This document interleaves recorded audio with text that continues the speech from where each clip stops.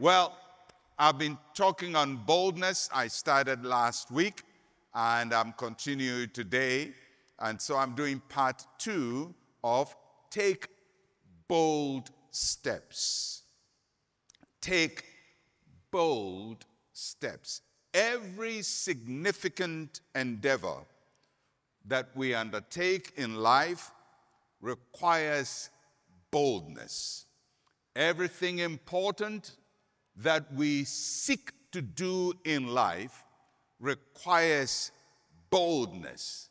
It takes boldness to rise from the bed to face a new day every day. Without boldness, you will continue slipping on without facing the day, especially when there are troubles facing you in the day. It takes boldness to wake up. It takes boldness to sit around people and feel comfortable when you know that those people are way ahead of you, they are smarter than you, they are more beautiful than you, or more handsome than you, or better educated than you. It takes boldness to be in company of people who you feel are ahead of you. It takes boldness to marry. It takes boldness to see somebody and decide, of all the people in the world, this is the one I'm going to settle with. For the men, it takes boldness to propose. For the women, it takes boldness to accept a proposal, because marriage is a very, very unknown enterprise, and it takes boldness to marry. And in this day and age, it also takes a lot of money. And so a lot of young people are running away from marriage. May God give you the boldness to marry. It takes boldness to believe God for big things. When God wants you to do big things, it's going to take boldness for you to do it. It takes boldness to step out of an abusive relationship. When somebody keeps abusing you, belittling you, it could be a boss, or it could be somebody who is just making your life miserable, but you feel trapped. It takes boldness to step out from abuse. Boldness is required for every important endeavor. It takes boldness to demand for fairness and to be treated well. It takes boldness to wear the clothes you love, and to wear the hairstyle you love, and to put on the lipstick you like, and to wear the shoes you like. Because some of you have fashion that you wish you could dress in, but you are scared of what people will think. If I change my hairstyle, if I change my makeup, if I change my lipstick, it takes boldness to try new things in your life. So many of us are stuck in life because we are afraid. We are afraid, what will people think? Will we be accepted? What if tomorrow I paint my hair pink? What will people say? What if I paint my hair blue?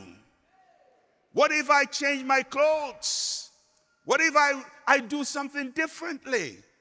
And so what happens is many of us are stuck in limited lives.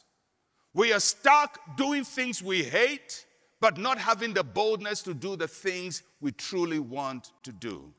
And I pray that God will give us boldness to step out of limitation and into the life that He truly wants us to live. And that's what taking bold steps is all about. God wants us to be bold.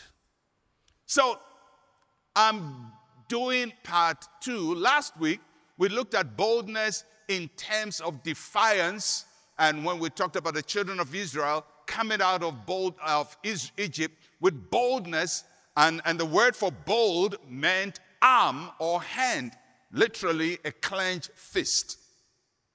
Today we're going to look at another sense of boldness. It's not the same root word in Hebrew, but it's also spoken about as boldness in English. And the verse we will build on is in Proverbs chapter 28, verse number 1. Proverbs chapter 28, verse number 1. It takes boldness to bring a Bible to church.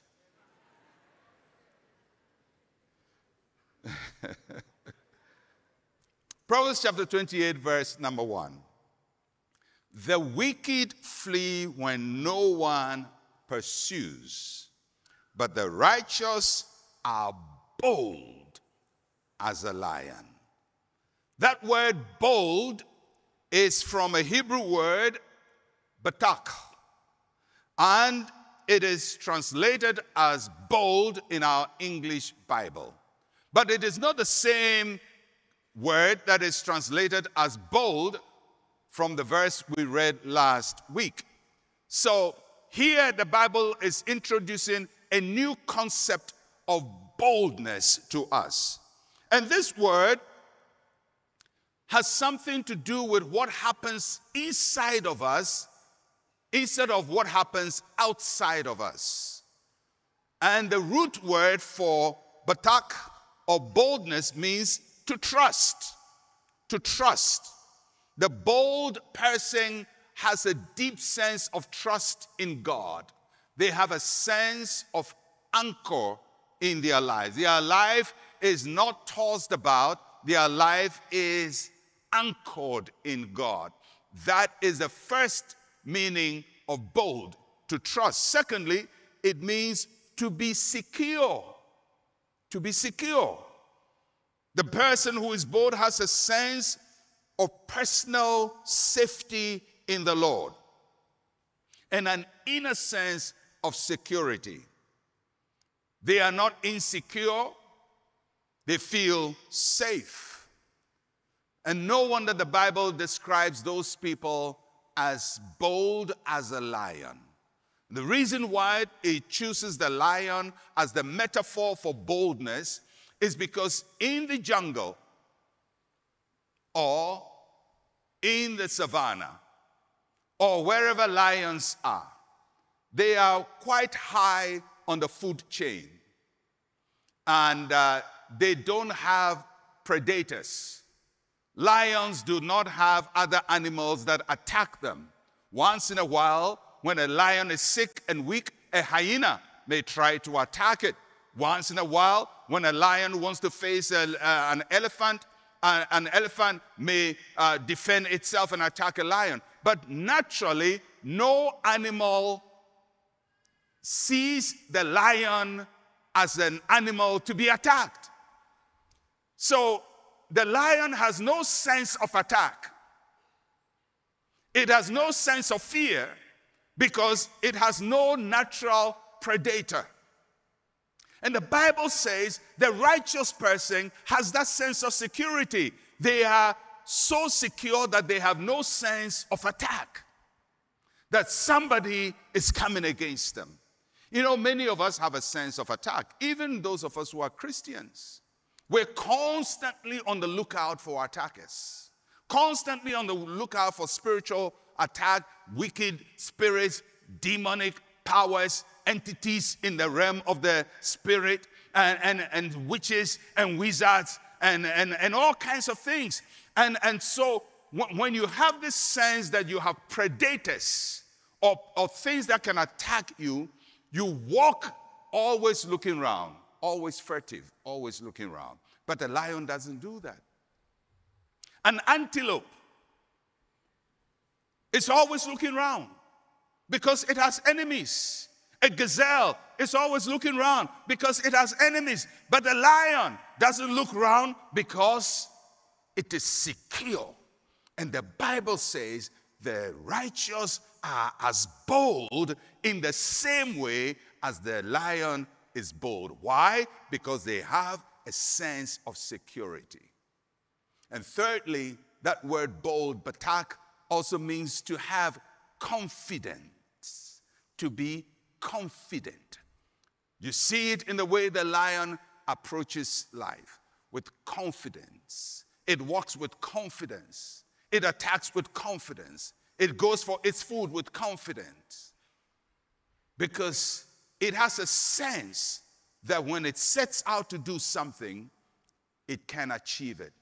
And the Bible says the righteous are like that.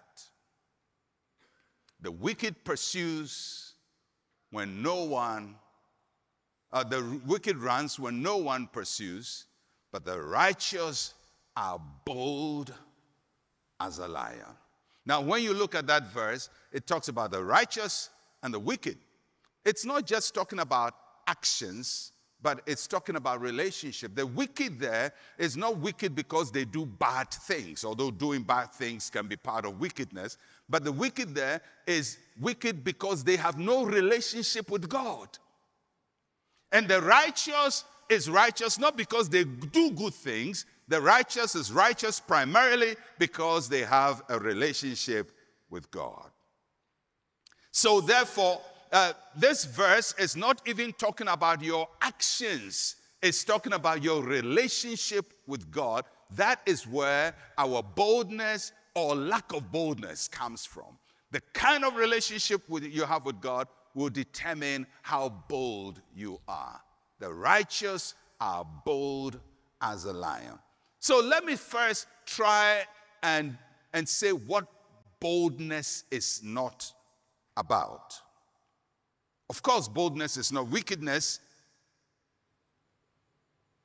But many times, when we say somebody is bold, we have an image of a bold person. And many times the image of a bold person is not a good image. Many times when we say somebody is bold, it means that they are bullies. They trample on other people. They bully other people. But boldness is not bullying and threatening others. Boldness is not being rough and inconsiderate. Boldness is not bullying people, threatening fire and brimstone. Boldness is not, that boss or that person in the office who gets up and screams at everybody and everybody's running helter-skelter. That's not the boldness we are talking about here.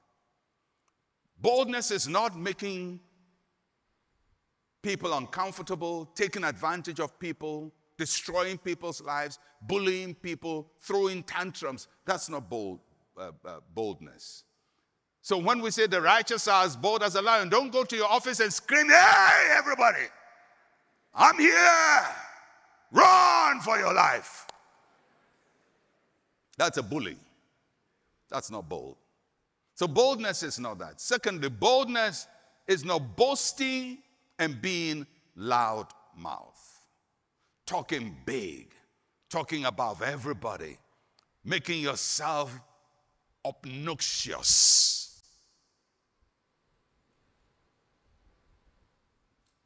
That's not boldness. Boldness is not boasting.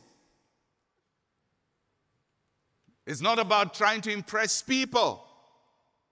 It's not pretense. It's not putting on a show.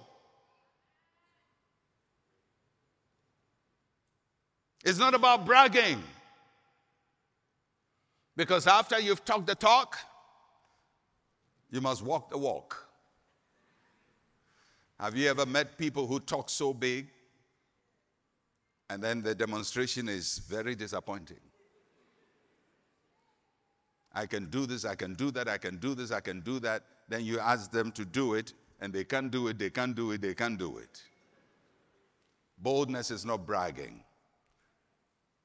And thirdly, boldness is not acting without thought or wisdom. When we say you are bold, it doesn't mean you are foolish. It doesn't mean you're just taking risks without thinking.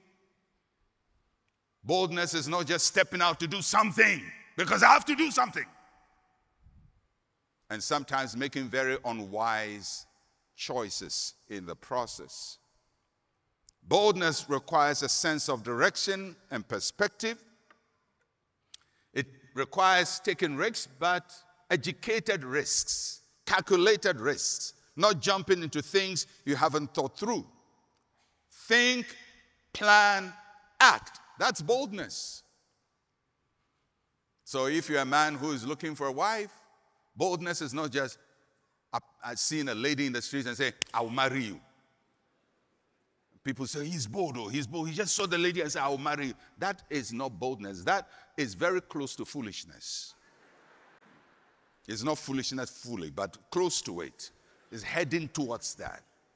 Because before you tell a woman that you want to marry her, considering that you're going to live the rest of your life with this person, that you're going to produce children with this person, that you're going to build a family budget with this person, that you're going to make investments with the advice, they're going to raise children with character based on the home that all of you will build. You have to be thinking. You can't just meet somebody in the street and say, I love you the way you are. I see the way you walk. I love you. I want to marry you. That's not boldness, my friend. Young man, you are heading in the other direction. Foolishness is getting close to you. And of course, the ladies, the same way. Boldness doesn't mean just seeing men and running after them. That's not boldness. That is also close to the other direction. It's foolishness. Boldness doesn't mean that just act without thinking. Boldness requires that we take strong actions, but they come from thinking and planning and acting. It's a risk, but it's educated, it's calculated, it's thought through. The pros and cons have been weighed, and now we take a bold step to make it happen. So, when I talk about boldness, these are not what we are talking about. Bullying and threatening others, boasting, being loudmouthed, acting without thought or wisdom. That's not the boldness we are talking about. So what boldness are we talking about? If we talk about the righteous are as bold as a lion, what kind of boldness is that? First, it is our boldness that is grounded in righteousness. It's a boldness that is grounded in righteousness. That's where our boldness is. It is grounded in righteousness. And this is the source of the Christian's boldness. We are bold because of what Christ has done for us. We are bold because of who God is to us. I said at the beginning, righteous and wicked is not just about actions, it's about relationship with God. The wicked is the one who has no relationship with God. The righteous is the one who has a relationship with God. Therefore, my righteousness is based on my relationship with God. The deeper my relationship with God, the deeper my boldness. The less my relationship with God, the less my boldness. If I'm far away from the Lord, I will feel threatened by every situation. If I'm close to the Lord, I am confident even in the valley of the shadow of death. The believer's righteousness is the source of their boldness. So when it says the righteous are as bold as a lion, don't just be a lion first, but have a relationship with God. And on the back of that relationship, you are now going to enter life, and you would not be afraid of any predator that wants to take you out. So what does all of that mean? First, it means having a right relationship with God. Begins with our salvation, making Jesus the Lord of our lives, asking the Holy Spirit to lead and to guide us, walking in the light of God's word. That's where our righteousness starts from, having a relationship with God through salvation, through Jesus Christ. By coming on earth, Jesus bridged the gap between us and God. By dying on the cross, Jesus removed the obstacle of sin that existed between us and our Heavenly Father. By resurrecting from the dead, Jesus demonstrated that we have victory over every evil power. By his ascension, Jesus guarantees the relationship we have with our Heavenly Father. That is the first basis of our boldness, our relationship with God. Secondly, it is seeing ourselves as God sees us. God sees us in Christ, and we should also see ourselves in Christ. And because he is beloved, we are also beloved. Because Christ is accepted, we are also accepted. As he is, so are we. He is above, so we are also above. He overcame, so we also overcome. He is a conqueror, so we are also conquerors. When you see yourself the way God sees you, it changes your perspective. The story is told of Gideon, who thinks he's a feeble person.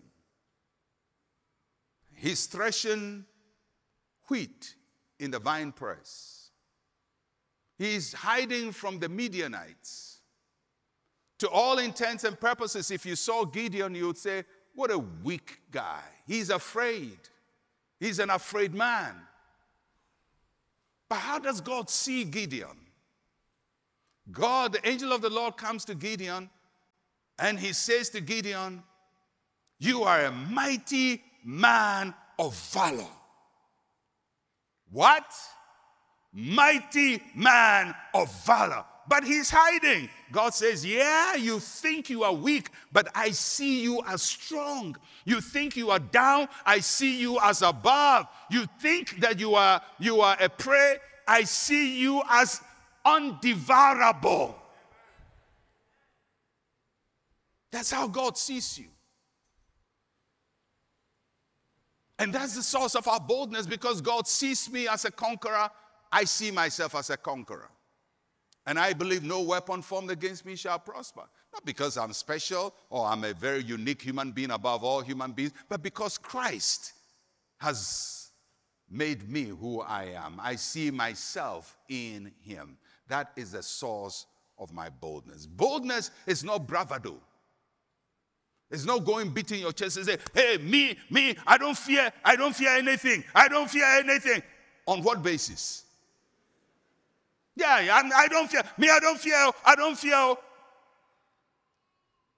On what's the basis of your I don't fear? If you say, well, because my father was a brave man, that's a weak basis.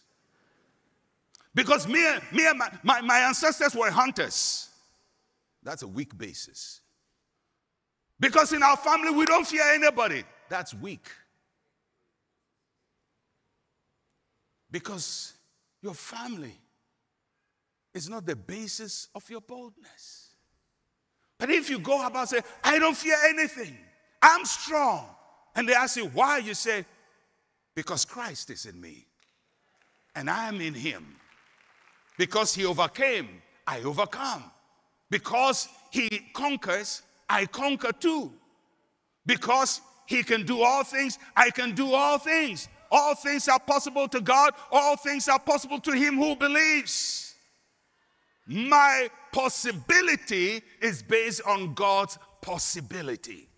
And when Christ is the source of your boldness, your family may change, your location may change, your tribe may change, your circumstance may change, but your boldness will never change. Because nobody can annul the basis of your boldness. It's Jesus Christ, who he is, and what he has made you. If the Son sets you free, you are freely free. You are freely free, free indeed. In other words, you are free double. You are double free. That's what free indeed means. Free. You are free. That's our boldness. And that's why you can do the things that God says you can do. The bold person is a person who is able to do the things that God wants them to do. And the things that God wants you to do are not always easy to do. God is going to demand things from you that you think you can't do. But when God says you can do it, you can do it. Amen? If God says you can do it, you can do it. So if God says build it, you can build it. If God says buy it, you can buy it. If God says marry, you can marry. Economy or no economy. When God says, do it, you can do it. So one of the sources of your boldness is to find out, what is God impressing on my heart to do? Is he telling me to start a new project? Is he telling me to build a house? Is he telling me to buy a land?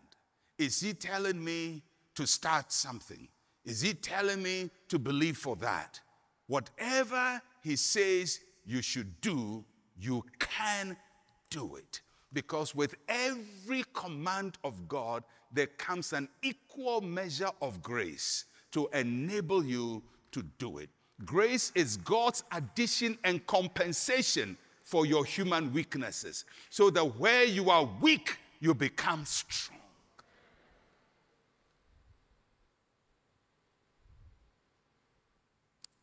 If he says you can do it, you can do it. Grace is available. Boldness is doing what God says you can do.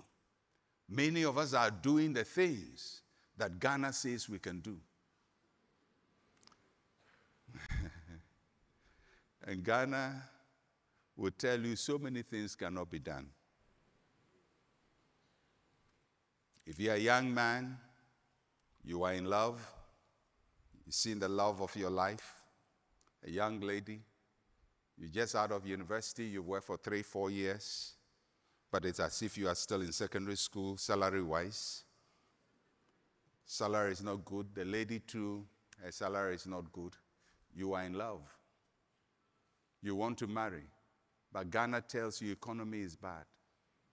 And if you are not careful, you reduce the relationship to a guilty relationship, where you are there, and today you are having sex here, today you are fornicating there, and you feel guilty, and you feel bad. You are with a girl, and then she gets pregnant, and you say, we haven't married her, go and remove the pregnancy. And you are complicating your whole life. Your future children, you are throwing them away.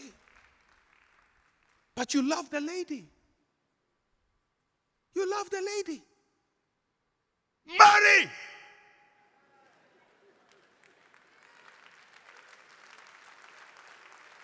He that finds a wife finds a good thing and obtains favor from the Lord. You already have favor. Marry! But Pastor, we are broke. Who told you broke is an enemy of marriage? One shall put away 1,000. Two shall put away 10,000. Your marriage makes you stronger, better, bolder, richer, more equipped, wiser, smarter.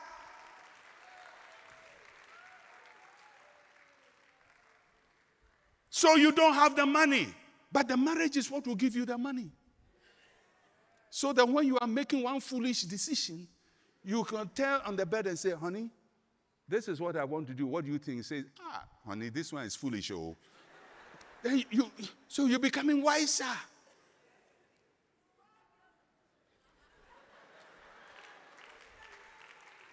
It takes boldness to say, God has given me the love of my life. I'm not going to mistreat her. I'm not going to start this relationship on guilt, on shame. I want to start this relationship in dignity, in honor. When I was married, my wife would tell you, I didn't have anything. Didn't have a bed, didn't have chair, didn't have cutlery, didn't have plate. You tell him.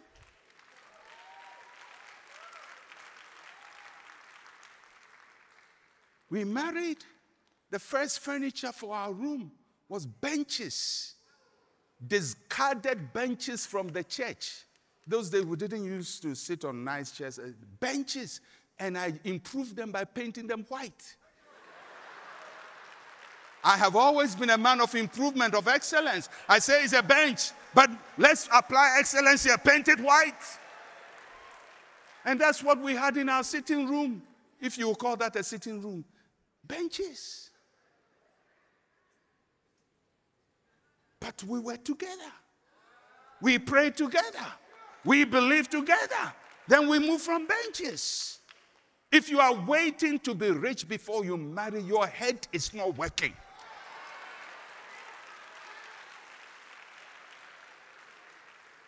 All of you young men, and your head is not working.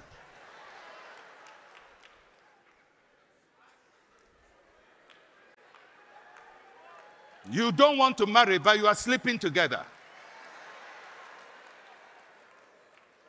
You don't want to marry, but you are sleeping together. What is reserved for marriage? You want it, but you don't want the process. Your head is hurting you.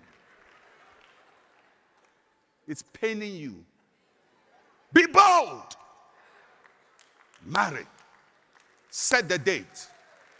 If you are afraid of veil, don't veil. If you are afraid of gown, don't gown. If you are afraid of wedding cake, don't cake.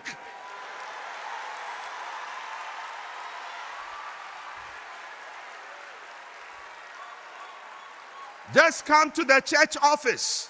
This is the woman I want. This is the man I want. Do you, I do. Go. That's how it's done. Then from there you start together in agreement, praying together, thinking together, planning together, acting together. And you would see that the battles you are fighting now become easier. One gets down, the other pulls him back. The one is down, the other pulls him back. And step by step, step by step, step by step, step by step. That's how your parents got to where they are.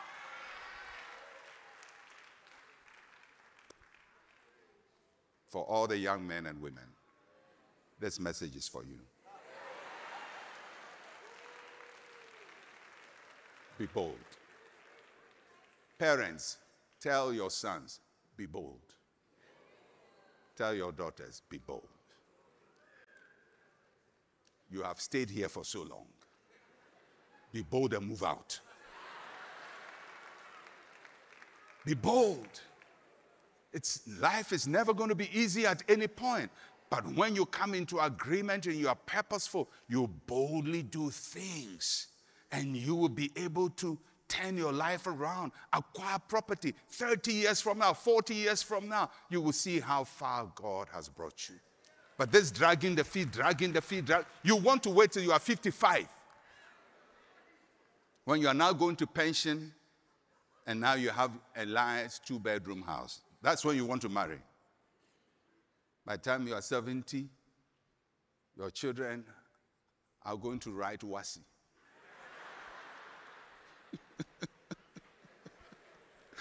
We'll be praying for them on Sunday morning. Let's pray for all those who are going to write wasi. You are 70, your children are writing wasi. Somebody say, I'll be bold. Say, I'll be bold. Based on the righteousness of God. And if God says I can do it,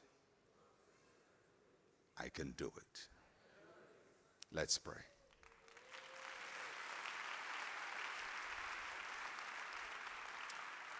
Father, you are our backbone. You are our source. You are the one we lean on. When the waves are strong, we rest in you. When life is difficult, we rest in you. You have never given an assignment that you didn't provide for. And whatever you tell us to do, you have already made provision for it in our future. So based on who you are, we take life with boldness. We seize the opportunities. We seize the moment. And I pray, Father, for your children, that no one will be held back because of lack, because of what they don't have. But their eyes will be turned on your immeasurable provision, your boundless grace, your gifts without limitation, that we can boldly step out and do great things for you in our lives, in our families, as teams, wherever we are. Help us, Lord, to do both things for you. In Jesus' name, amen.